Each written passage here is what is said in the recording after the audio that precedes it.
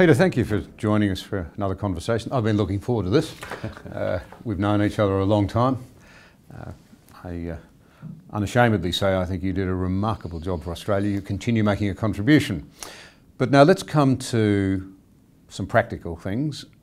In the book you wrote when you left the Parliament, or at about that time, 2008 or so, you finished up in your final chapter, Unfinished Business, talked about some of the things that looked like they needed addressing then at a time when the country was in a very good place. Water management, closing the gap between Indigenous and white life expectations and outcomes, how we handle our constitutional arrangements on monarchy and so forth. I kind of get the feeling though that it's back to the future. We're almost looking again at some of the big issues we thought the country had resolved. Yeah, look, I think as I look back on the last decade, the financial position has slipped enormously. You go back to 2007, 2008, the Commonwealth Government had no debt, no net debt. And I thought that would be a reform that would set the country up for generations. We had money in a future fund, sovereign wealth fund. We were developing assets, again for the future, to set future generations up a long time into the future. And it never occurred to me that 10 years on, after 10 deficit budgets, we would have got ourselves back into the same debt position we'd been in the mid-1990s. The same? Exactly as the a proportion same, of the economy? right? So that, everything that our government paid off, every dollar of debt that we paid off over a 10-year period has been reborrowed again. We've gone right back to where we were. We paid off debt with 10 surplus budgets. Since that time, governments of both persuasions have reborrowed deficits with reborrowed debt with collectively 10 deficits. So it's been 10 years of surplus, 10 years of deficit, and it never occurred to me we'd be back where we started.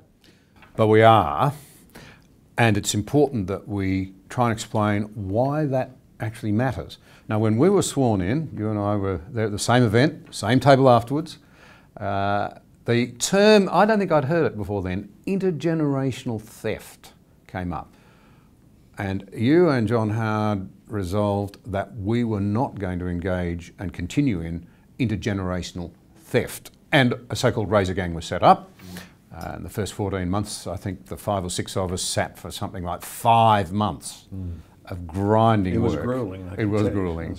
My memory of a long, cold winter in Canberra, actually. Yeah, well, yes. Intergenerational theft, it strikes at the idea that we have responsibilities for the next generation, and yet young people are probably pretty unaware that that was a real concern on our part. Why does it matter? Well, when you think about government finances, it is pretty simple. If the government spends less than it raises, that's a surplus. It's got money on hand. If the government spends more than it raises, it's got to borrow the difference. You've got to get the money from somewhere to spend more than you actually raise. So you borrow the difference. You take out debt. Now, each year that it does that, it takes out a bit more debt, and the debt accumulates. And if you do it for long enough, over 10 years, you can accumulate up to about $500 billion, which is where we are now. That never goes away. Never goes away. You've got to pay interest on it every year. And then hopefully one day you'll get to actually repaying capital as well. So who's going to be paying that interest? Not the people who are borrowing it now.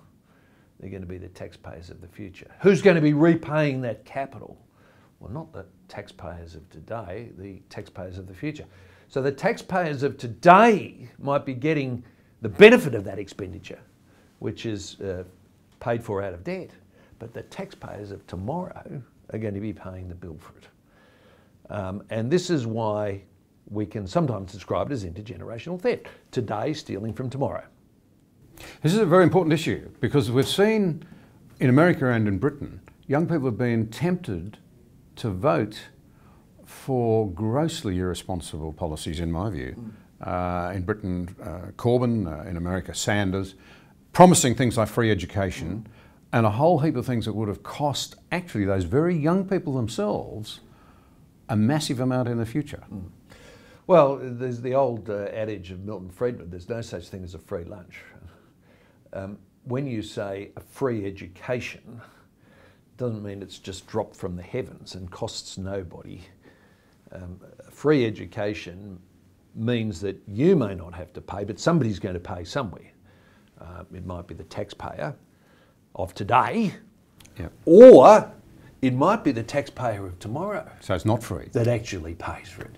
Because if the taxpayers of today are paying their own way, they'll be paying for the cost of providing education. But if they're not, if the budget's in deficit, they're not even paying for today's services, they'll be taking out debts which will have to be repaid by the taxpayers of tomorrow to actually fund that. And this is the thing, the taxpayers of tomorrow, they're going to still need their health and their education and their defence and their pensions and everything else. And so they're going to be paying for all their services, but they'll be paying for everything we didn't pay for as well when they're servicing the debts that we ran up. So they're doubly penalised. And this is where young people got to realise that they're going to be behind the eight ball. I've always described a low debt policy, a low government debt policy, as a pro-youth policy, right? Because what it says is if we have low debt, we'll give you kids the chance just to pay for your own services. We won't ask you to pay for your services and ours as well, because that's what debt does. Now, the reality is that around the world, most Western countries, young people's future has effectively been severely compromised, even stolen. I would argue culturally as well as economically, as a matter of fact, by not only huge debts arising out of the financial crisis that began 10 years ago, but also by massive unfunded liabilities. It's the truth that confronts most young Westerners today. Their future's badly compromised. Intergenerational this is the point. You see, if you're born into a society where the government's carrying big debts, you share part of that debt burden. You're going to be asked through your life not just to pay for your own services, but to pay for previous generations' services as well. You're paying twice, your current generation and past generation. And this is going to mean that young people will face higher tax bills. It will be harder for them to get ahead. And they're coming into a society where they just don't have to fund themselves and their own generation, but they've got to fund one that went before it as well. And this is the difficulty for them. And I think it narrows opportunities, definitely narrows opportunities for those people in the future. And it does make, you know, it's a burden that they'll have to bear, a bigger burden than some of us had to bear, and a bigger burden that they needn't have had to bear if our generation had done better. So there's a number of issues that arise out of that, but before we leave the numbers, many people argue that, look, our debt levels are still relatively low. We have nothing to worry about compared to the rest of the world. It seems to me that that's a bit unrealistic for a few reasons, but I'd be interested in your perspective. Well, look, Australia is still better than, for example, the United States or Britain. Our government debt is still lower. Around 20% federal in net terms? Yes, about 20% federal. Compared to America, say? Well, depending on how you measure these things, but America could be sort of 80. Right? And Britain, the same sort of order? Now, why is it low? I'll tell you why it's low, because we paid it all off. So we paid it all off by 2007. So as we went into this cycle, it got 20% worse. Yep. Right? It was a faster build-up than those other countries. Yes. But those other countries went into the last 10 years already at 60 or 70. So when they added 10 or 15, they go to 80 or whatever. So the way I put it is this. We had a very fast and bad descent, but we were going down from a very strong starting position. Yeah. Now, here's the rub. After the financial crisis, we, instead of paying back the debts of 2008, 2009, 2010, we've continued to accumulate them. We're not paying back any debt yet. So we will go into the next crisis from a much more exposed position. And the debt that is built up in the next crisis would just add to the current. And this is how debt feeds on itself. If you never get round to paying stuff off, then it just accumulates bit by bit by bit and eventually gets out of control. And where do you end up? Well, you end up like Greece. You end up like Greece did, and Italy's nearing that now, where the government just can't service its debts. People don't want to lend to the government anymore. And at that point, living standards just dramatically drop. So it is a reality, isn't it, that before the great financial crisis, that many of those countries' debt levels were very high. See, the one good thing we were doing through the late 90s, early 2000s, when you were in government and I was in government, we were paying off debt, right? George Bush wasn't. No, amazing. Tony Blair wasn't. All through that period, they were, if anything, accumulating. So when they went into a financial crisis, they went in from a high level and went higher again. Lost control. When we went into a financial crisis, we went in from a very low level of debt. But we won't next time. We won't next And time. there will be a next time. Look, financial crises are a regular feature of the global situation. You know, some of the academic historians will say, you know, we've probably had something like 200 financial crises since the days of Napoleon.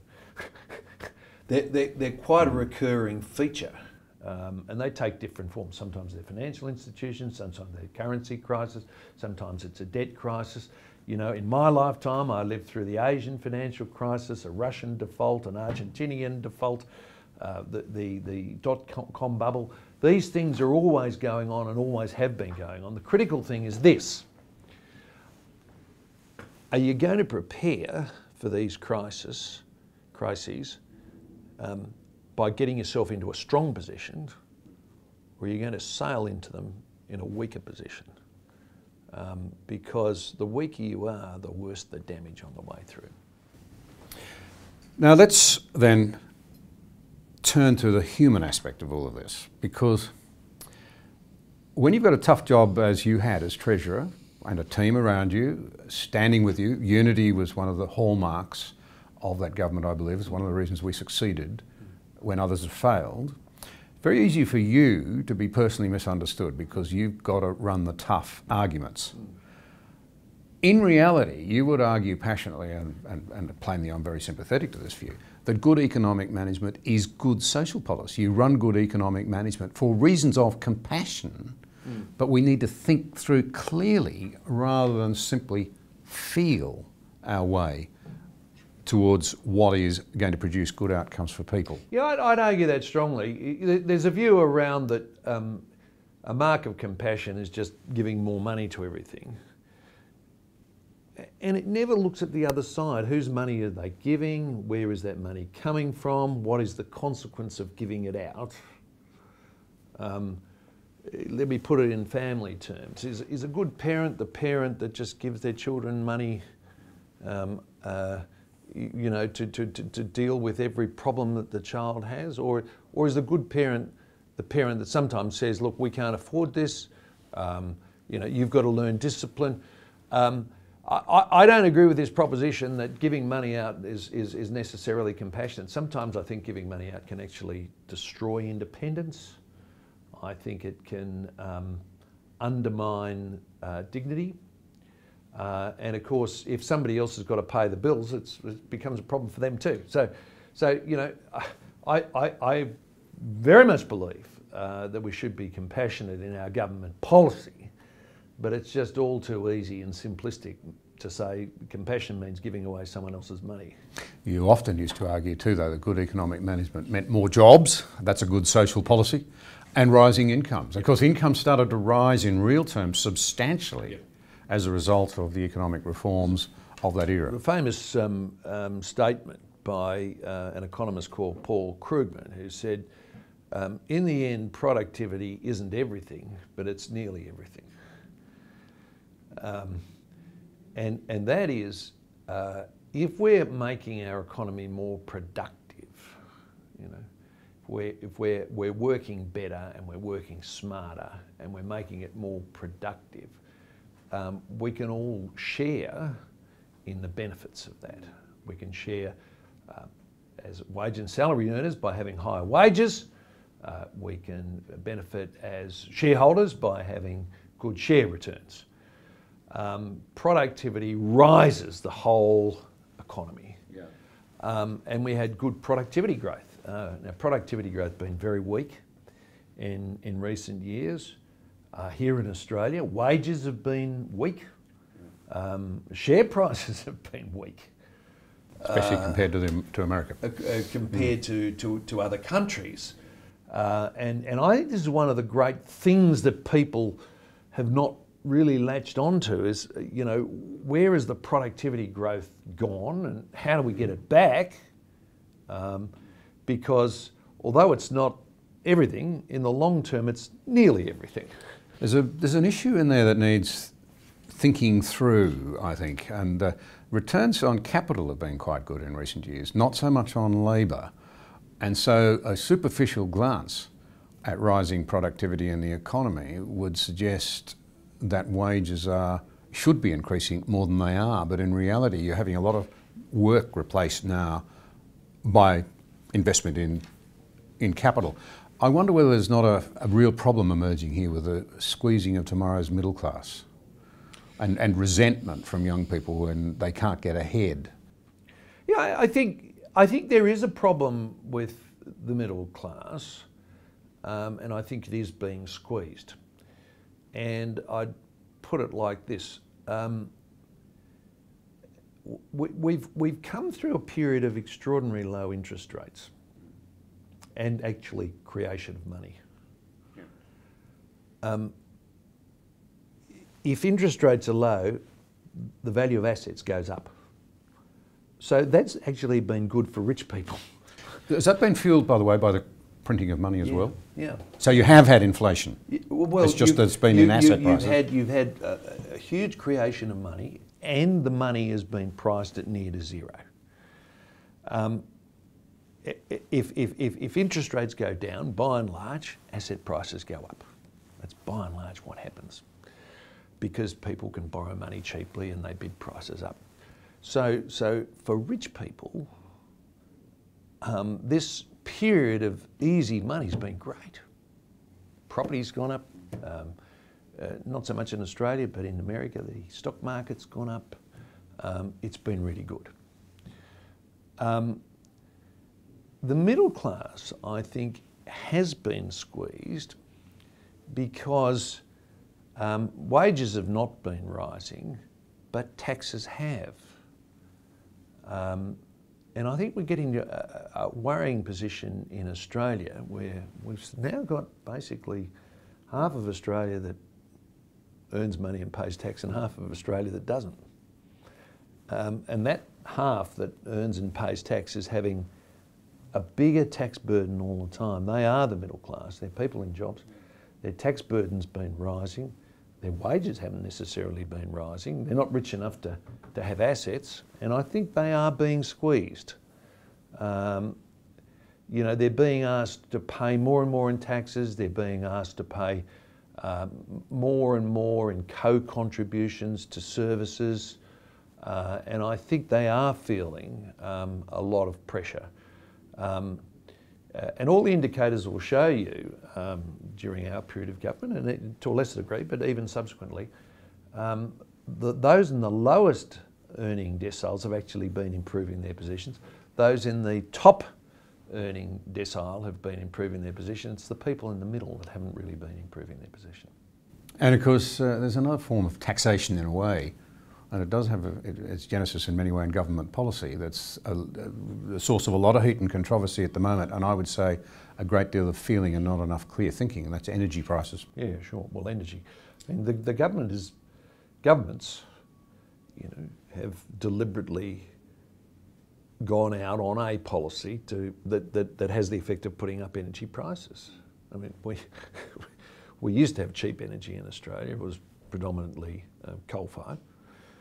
Governments have decided to take coal-fired power stations or make them uncompetitive, you know, through policy because they wanted to cut carbon emissions, and energy prices have gone up. They've gone up. I mean, this by the way, I don't think was a mere accidental byproduct. This was a very deliberate policy to make what was cheap coal-fired energy much more expensive, and people are paying for that. Yes, they're paying for that. And that gives rise to, in my mind, another great question. I think the confusion and indeed the obfuscation over the real objectives of energy policy over the last 10 years has helped contribute to the breakdown of trust in the system, but particularly in our parliaments and in our politicians, because people have not been prepared to go and spell out the intended consequences of their policies. I think that's true. I think that a lot of politicians tried to have it every way and tried to tell the public they could have it every way. That you could reduce emissions and there wouldn't be any cost. In fact, power would become cheaper. You could have it all. Now, you couldn't have it all. And when it became clear that, in fact, renewable energy targets and the closure of baseload power stations was making the grid less reliable, and prices were going up, instead of saying, oh, by the way, you know, that's a deliberate consequence of this policy, that's what you've got to do in order to save the planet, they said, oh no, that was never our intention, that wasn't, you know, there's no connection. And I think people figure out there is a connection somewhere. They may not know how, but I think they have figured out there's a connection in there somewhere. Now, this is a critical issue as I see it, and I'd be interested in your views.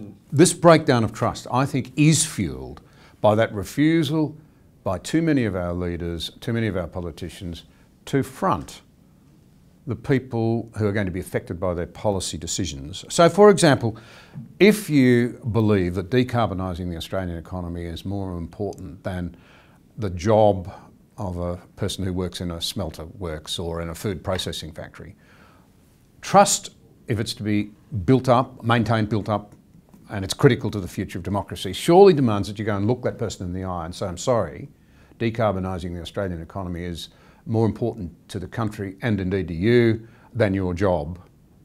And then, to the planet. Yeah. So, but doesn't that break trust? I mean, what I'm driving at here is... They've tried to tell people that, you know, you can do all of that and there won't be any consequences. That's my point. Of course there will be consequences. Of course there will be. There were meant to be. Julia Gillard confessed that the objective of her carbon tax was to change people's behaviour. That's right. When it became unpopular, oh no, it was all the dirty big... It was the big polluters' fault. Well, you know, I can remember when all this was being discussed. The Greens and the government were quite clear they wanted to close the Hazelwood power station, which was brown coal, one of the biggest power stations in Australia, but it was brown coal, which is more carbon emission intensive than black coal, as you know. And lo and behold, it was closed. And when it closed and all these people were thrown out of work, the government said, oh, this is shocking. Oh, we better go down. We better sort of do something.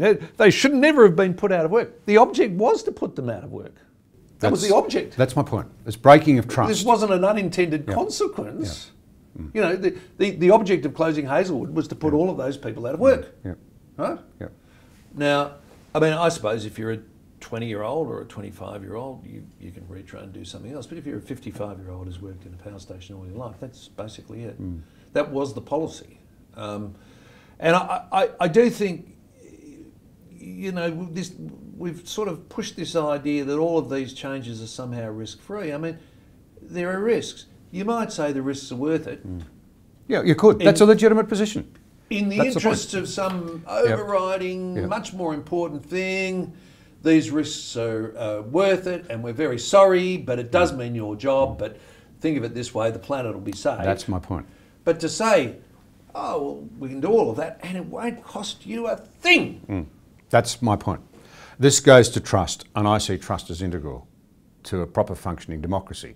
We did things that were not popular, but we argued the case, we argued the broader interest. I'd like to believe we did. I think that's right. I mean, when you're introducing a GST, for example... We don't like it, but at least we know what you stand for. You couldn't hide the fact, right, that everybody everyone had a view. Yeah. You know, tax on their goods and their services. Including their cakes. Including their cakes. You know, there's no point in denying it. That's the whole object of it. Now, that wasn't particularly popular, right? But we could say at the end of all of this, you'll have a more productive economy, which will give more jobs, better jobs, higher wages, And so come with us on this journey. Now, as you know, we nearly didn't get there. Got there it was very close. But there's no point running around and saying, you won't have to pay the GST. Yeah. The whole object was you did have to pay the GST. Now you look back on that change as the biggest. I think it's the biggest legislative change I've ever seen in my lifetime, because you're putting GST on everything. Well, you look back on it. He was obviously right. There's nobody in Australia who now says we should get rid of the GST. no more rollback? No more rollback. There's a lot of people that say it should be higher. Yeah. Right? Yeah. Right? But it just had to be done. And I think, what is it that the politicians are in, are deliberately trying to mislead people, or maybe they're in denial too. Maybe they haven't thought through the consequences. Maybe they're not being open with the public because they haven't thought through the consequences themselves. That's possible. Well, if it may be possible, but that in itself, I mean, incompetence breeds distrust, just as being dishonest does. We have a right to expect. I really do believe that. I really believe we have I tell a right you the to other thing I'd say to you though, John, is I think these days there's a lot of people mistake what I would call principles or promises for outcomes. Yep. I've always believed what counts in politics is the outcome. A lot of people say to you, "Oh, we had good intentions. See, we want to save the planet." Huh? That was the most important thing here. I'd always say to you, and make a promise about this, make a promise about that. I think I've always believed, and I'd like to see a lot more of this in Australian politics. That intentions are no substitute for outcomes. You can have the best intention in the world, but if it comes into a bad outcome for someone, that matters. That matters. The outcome matters to a person a lot more than the intention. Wow. And you think to yourself, I mean, you go back to something like pink bats in houses, right? Maybe it was great intention, right? But shocking outcomes, right? Because nobody actually did the work to say, in order to put our intentions into practice, we need the following safeguards, we need the following people to be trained the following way, right? Good intentions, shocking outcomes. What mattered? Actually, the outcomes mattered. Yeah. Much more than the intention. Let's just on climate for a moment. No, I'm not going to sit here and say that I'm a climate change denier. I'm concerned. I'm a farmer. We've had extraordinary seasons in recent times. The science on this, it seems to me, that you can get an incredible fluidity of views. But I'll tell you what matters here. We need to think clearly, and I think this is what you're saying, about the consequences of our actions. It's entirely possible, I think, as you and I sit here, that in the interests of, and talk about this issue, watching the debate at the moment, it's entirely possible that what we'll do as a country is massively damage our own economic interests, jobs and prosperity for no improvement. Very little outcome. Well, possibly even negative. What happens if we close a whole lot of our industries? Quite possible. And they are shifted overseas to places where there are lower standards. People laugh at all. I don't think it's a laughing matter at all. Quite possible. Quite possible at the end of all of that, you haven't made any difference to the outcome. Or you've made it worse. But in the meantime, we've lost jobs and industries you talk to and people prosperity. They don't seem to worry about that, John. It's all about intentions, And I've got to say to you, in politics, and I'd say not just in politics, even in your daily life, and I'd say to you in politics, but in life, and I think this is where the modern mind is going wrong. People call virtue signalling. The important thing is to signal your virtue. Yeah. But it doesn't actually matter what comes out of it. But this is in an age of moral relativism, the triumph of feeling and emotion over thinking and reason. And I must say it really worries me. And it worries me precisely because you're highlighting it beautifully here. Good outcomes for people requires clear, concise policy thinking. Now, to have a good public policy outcome, you need a high quality debate. Now, that requires a couple of things. One is respect for the different views around the table and a willingness to discuss them. But it also requires that you assemble the facts, that you get to the bottom of the numbers and not just rely on what might make us feel good. I think you owe it to the public to do your homework. Really? I think, you know, the best representative, the best government minister is the person that cares enough about them to actually do the work. And as I said, if you take the view, I'm not sure everybody does, but if you take the view, and I do, that the outcome's much more important than the intention. You know, it's not about parading yourself as a person of good intentions. It's, in my view, it's actually about getting better outcomes for people. You know, on average, for most people, better outcomes. And we just seem to have lost sight of that. You're essentially an optimistic person. I think so. And again, referring back to your memoirs, you made the point, and I think it's a really interesting one, that, if I can put it this way, the machinery that our forebears handed on to us, you know, our democratic traditions, the legal mechanisms, the cultural institutions, are outstanding and fully capable, if used properly, of taking the nation forward. Yeah, look, Australia has enormous advantages. We're, for example, a high trust society. That is, compared to other countries, there's a level of trust between our citizens. You know, I can trust my fellow citizens by and large to observe the road rules, respect my property, deal with me politely. You know, this is part of our culture, part of our moral underpinning. We've got a parliamentary system that doesn't always work properly, but you know, is better than most other forms of government. We've got respect for laws. And these are absolutely critical for a successfully functioning society. Now, I think they're fraying. I do think they're fraying.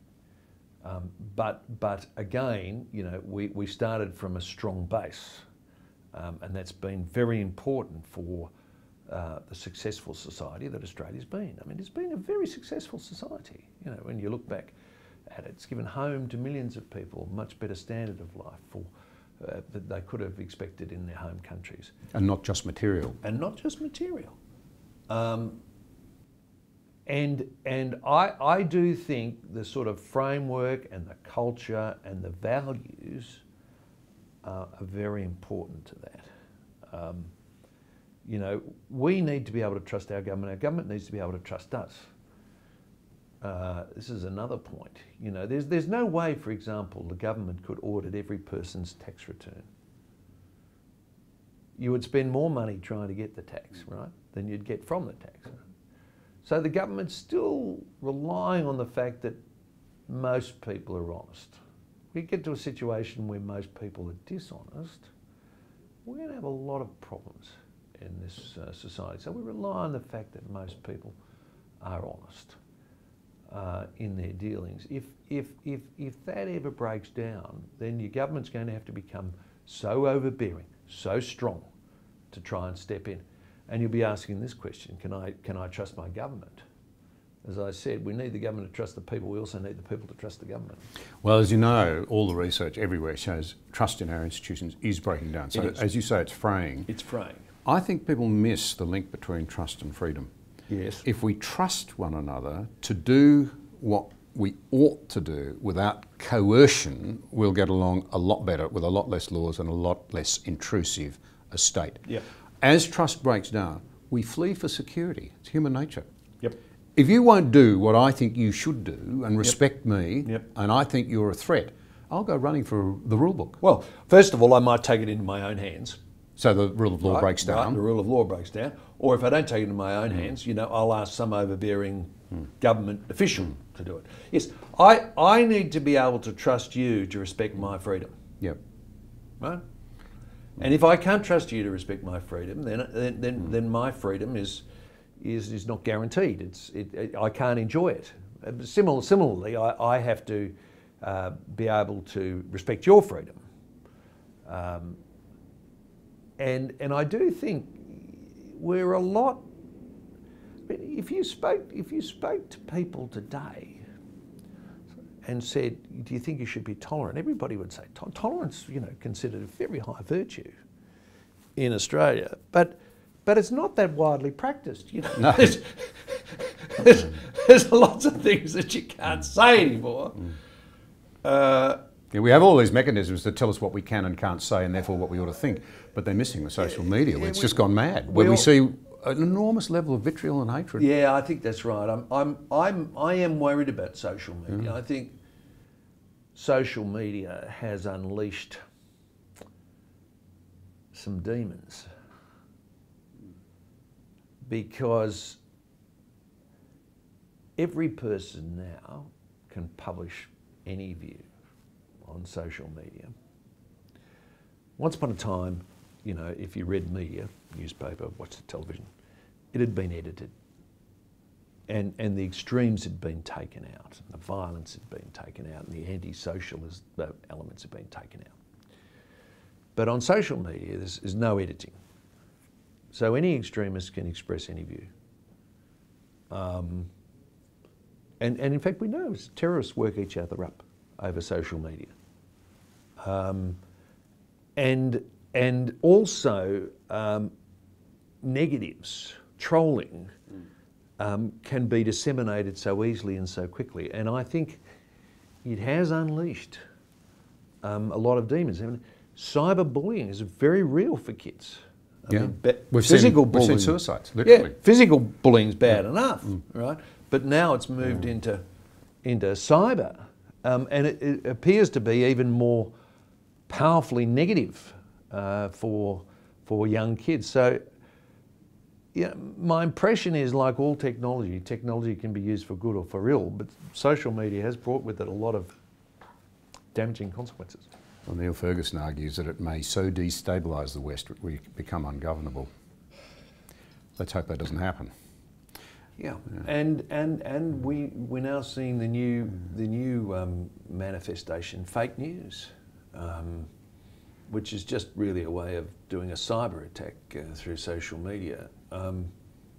It is, I think it's very worrying, and you know, the other thing that worries me about social media is I think it's just narrowing the time span of the attention span of young people. Younger people don't read books anymore because they're on their jolly iPhones. I tell you what, there's a great thirst for content. Yeah. And one of the reasons we do this conversation is we're discovering young people will listen to very long form interviews if quality content's there. So I hope they're soaking up a lot of what you've had to say today, those who watch this, because we're doing it for them. But coming to those young people, a couple of things. One is, I was amazed to learn that according to some Deloitte's research, around 92% of young Australians don't believe they'll enjoy the opportunities and the good lives that their parents and grandparents had. That's pretty disturbing in a country like this, with everything going for us, as you've said, with the machinery to take ourselves forward, whatever our differences. If we can just be civil and engage in high quality debate and understand what we're doing, how did it get to this? Is it in part? Well, I can understand it. I think many of them feel that they're going to find it hard to buy a house. If they're living in big cities, their transport is crammed. As I said earlier, they're going to be paying high taxes. And so I think for many of them, they do think they won't be living the standard of living that their parents and grandparents had. Now, I think this is a big point, John. You know, Australia is an immigrant society. You know, we're one of those countries that was built through immigration. The story of immigration was somebody would go to a new country for a better life. They might not get a better life, but their kids would get a better life. And if that starts to break down, if this sort of idea of self-improvement and betterment, I think that will gnaw at the identity of the country. I think that will be quite damaging. I think it would be damaging for any country, but especially damaging for an immigrant country. You addressed law graduates at Monash recently, and it was a very, very interesting speech indeed. And you encourage young Australians to exercise judgment and character and principle in their working lives and in the public sphere. You call them to behave nobly. You went on to say something that I thought was really very interesting. You indicated again your dislike of populism, which you described as people advocating policies that they knew would not work. So you were making a plea for nobility and for integrity in people's working lives and in their public lives? Yeah, well, that does worry me about populism. That's how I would describe populism. Populism is when somebody says we ought to do this, knowing that it won't work, knowing that they're just doing it to play to the chorus. I think that can be very damaging. Well, let's be frank, Peter. As you and I look at the political scene today, there's a lot of it about. Well, there's a lot of this, as I say, virtue signalling. There's a lot of this intention, headline grabbing stuff and not enough delivery, as I said. I don't think there's any substitute for character. Character is showing that you can do the right thing when no one's looking. Yeah. Well, it's a good way of putting it. That's what character is. Well, Peter, your involvement in public life would surely lead you to the point where I think you would say that we need to stop focusing on the things that divide us. We're very good at that. I can't believe the way we judge our fellow Australians if they have a different view to ours. We cast moral judgments on people for having a different ideological perspective. What was it Martin Luther said? Martin Luther King, I look forward to the day when my children are judged according to the content of their character, not the colour of their skin. We need in Australia to stop judging people because they have a different view to us. We're intent, it seems, on brawling with one another. My great concern is we need to unify in the face of great global challenges. We've touched on economics. I'd be interested in your view on the changing global geopolitical circumstances. The biggest thing internationally at the moment is the rise of China. We have been in a world where there was only one superpower. A sort of unipolar. Yep, the United States. World, yeah. And China wants to rise and will rise as a rival. I don't think it can be stopped. And how do superpowers operate? Superpowers project power. That's what they do. That's what makes them a superpower. And China is beginning to project power outside of China. Militarisation in the South China Sea, for example. Loans in the South Pacific. It's beginning to look like a superpower, and the existing superpower is engaging in rivalry. Now, how these two superpowers adjust to each other and how the globe adjusts, I think is the big issue. And how Australia adjusts, because we're in the middle of all of this. Major economic power, our major trading partner is China, and our major defence partner is the United States. And I think this is really becoming a difficult issue for our policymakers at the moment. So that's going to be fascinating to watch. I think Australia's going to have to think through this very, very carefully as to how we sort of nimbly pick our way through these two elephants. Because it's actually very unpredictable, amongst other things. We can't know how things might unfold. It's very unpredictable. And if you go back through history, people will tell you that many wars have started because a rising power wanted to be recognised. Germany, First World War, Germany, the Second World War. Rising powers want to be recognised as powers, and sometimes they overreach and start wars. Rising powers do change the balance of the international order, and you've got a rising power here now of over 1 billion people, and it's becoming a major economic power and a major military power now. And this is a very, very difficult time as powers rise, how you accommodate them. I must say I worry that we're not taking it seriously enough. For example, Vice President Pence has recently told the Hudson Institute that effectively there's a new Cold War because of China, as they see it, not playing fairly in their objective of being dominant in the Pacific at least, their interference in other countries, their surveillance of their own citizens, debt-trap diplomacy.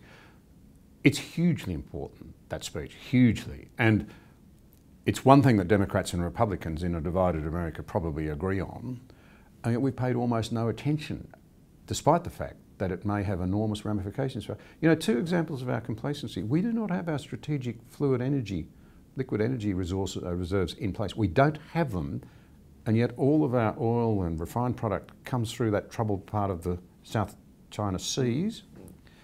The second thing that amazes me is that 10 years on, when it was agreed by all sides we needed to upgrade our submarine fleet, they seem no closer than ever. It's a long way off. Are we? Those submarines. I mean, what I'm really raising here is, again, it comes back to this issue. You recently made the comment, and it may have been misinterpreted, but you made what I thought was an important comment. We need a better economic narrative. But I wonder whether, in fact, as Brooks put it about America, maybe the real problem now is that we lack the cultural depth. He was talking about his culture. 60, as he put it, 60 years of narcissism, of tribalism, of atomisation leaves us unable to address the things that concern us all. Do we believe in ourselves enough as a people and in our freedoms and in our values to be realistic? Well, I think this is the thing about China is it has a very definite view of itself, of its place in the world. It has a high degree of cultural and ethnic homogeneity, right? It has a vision of where it once was, great world power, and it believes it will be there again. The West, China looks at the West and says, we were here thousands of years ago. The United States is comparatively recent. We were a great power before they were even discovered.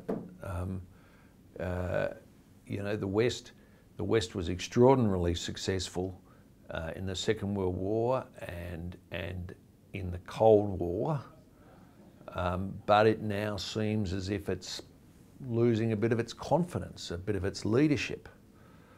Now, you've got to be careful because democracies generally are slow to be aroused, but when they are aroused, they can really show definite purpose. And the Second World War is a classic example. Particularly America. Right. Britain, America is slow to be aroused, but once they are aroused, right, you know, they can show great resolve. But, you know, as of now, I agree with you. You don't get that feeling of resolve in the United States or the West generally. United States is talking about turning back inward. That in itself is a real worry for Australia. Right. I mean, they're sort of saying, you know, well, Europe, you've got to pay a bit more for yourself, and Asia, maybe you've got to pay some more. And Australia, well, you want to be defended, you better pay some more. You know, a lot of countries, including Australia, have been taking a free ride off America for a long time. Well, I think it's time it came to an end. In the defence area, and the Americans are saying, we're turning back inwards, you better bear some of this cost yourself. This is going to be another cost for us that we're going to have to bear. So we will have to get more serious, I believe, about our strategic objectives, about our ability to project power, about our role with smaller countries that, you know, if they don't look to us, we'll look to China in our area, which is the Pacific. This is a very, very tricky time. And it's made not just defence, foreign relations, but foreign investment much more tricky in this country.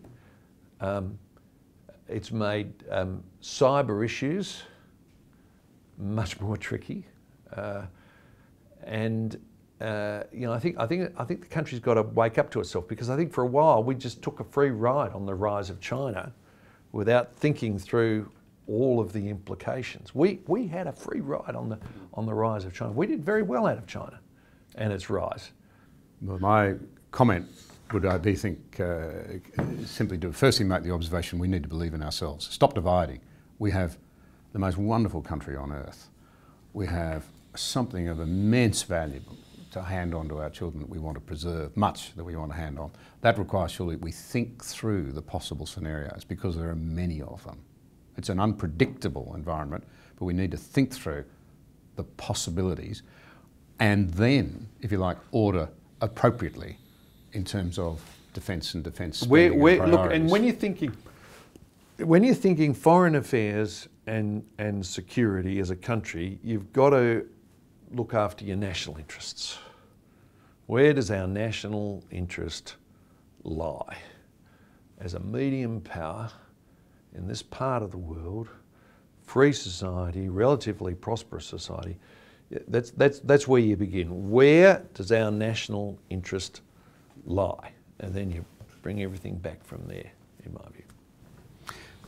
Thank you, Peter. It's been great, and I personally salute you for the extraordinary contribution you've made to this country and its well-being, and that's an ongoing contribution. No, thank you very much. It was great to catch up with you again. Thanks.